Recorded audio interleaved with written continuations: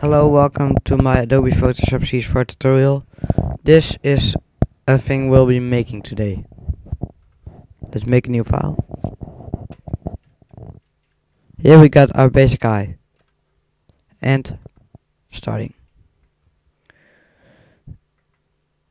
Let's see, oh, that's basic.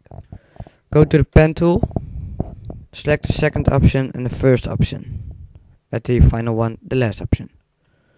Now I like to zoom in. Take the pen tool and just start dragging around the eye.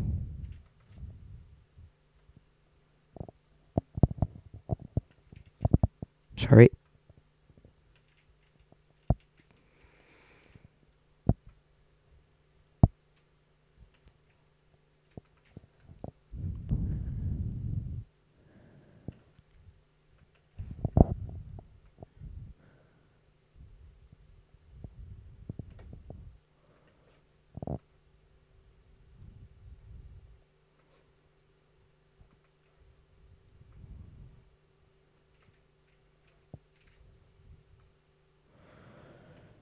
So we almost got our eye.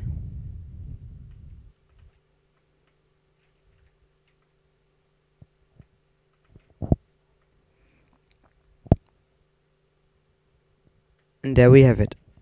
Whoa, little correction. There we have it. Right mouse click, make selection. Set the feather radius, because we're doing an eye, to 3 pixels. Press OK. Now you see we have selected our eye. Let's go to actual pixels. Press Ctrl plus U to bring up the U saturation board. Press colorize. Put the saturation up as far as you want. And select the color. Let's see, today I'm going for nice, hold on, orange. Now go to the gradient tool. Okay, I've already done it, so I will redo it. Okay, take the first one. Set the right one to 0%. It's here, the upper one. And the left one, select the color you want to get to the inside of the eye. Let's see, I don't go too far off it because that won't be nice. Zoom in. Set the mode to color. Make sure you have reverse off. Select the second option. And here we got it.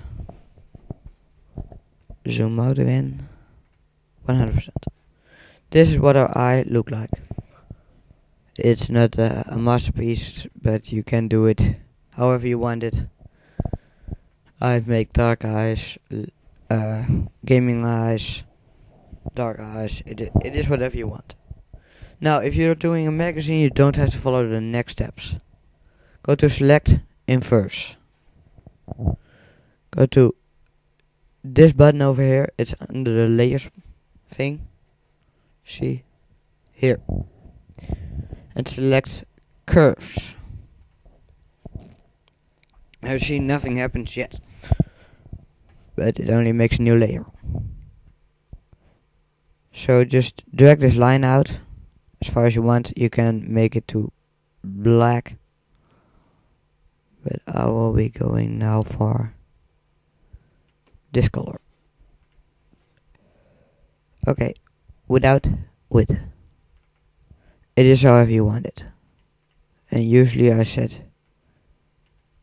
the opacity just a little bit down to like 63%. Delete the background layer. Don't know why I had that. So here you got our eye. I hope this tutorial helped you with your newest eye. And hope I see you next time. Thanks for watching this tutorial.